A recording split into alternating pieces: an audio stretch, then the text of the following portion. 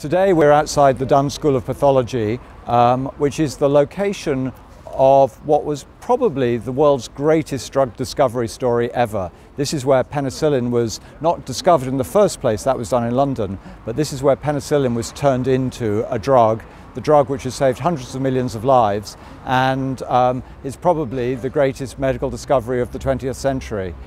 It was done here in this building, and the work was mainly carried out by Howard Florey, Ernst Chain, Norman Heatley, and a team of other scientists here at the Dunn School. And today we are rather belatedly getting a blue plaque from the Oxfordshire Blue Plaque Association to mark this epoch-changing medical discovery.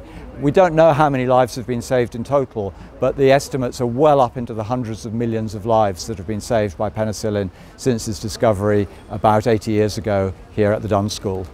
And I would like to invite Rose Heatley, who is Norman Heatley's daughter, and Benny Chain, who is Ernst Chain's son, to come and do the official unveiling of the plaque. So Benny and Rose, if you'd like to come on up.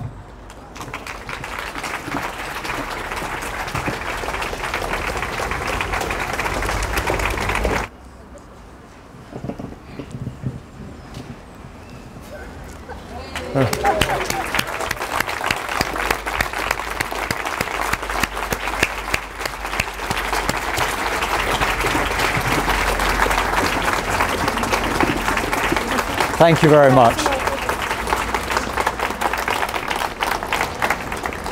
For anyone who can't read it, it says, in this building, Howard Florey, Ernst Chain, Norman Heatley and colleagues first isolated and purified penicillin for the treatment of bacterial infection, 1938 to 1941. I mean, in some senses it's a bit late because the discovery was made nearly 80 years ago now, but it's excellent that the discovery has been recognized, and this is a very appropriate place to put it.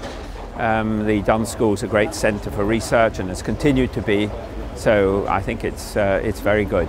I'm Norman Heatley's daughter, eldest daughter, and I'm utterly delighted to see this blue plaque going up at the Dunn School. I remember when in the 1950s and early 60s I used to visit my father in his room, and I've got a great affection for the place, so it's wonderful to see it all happening today.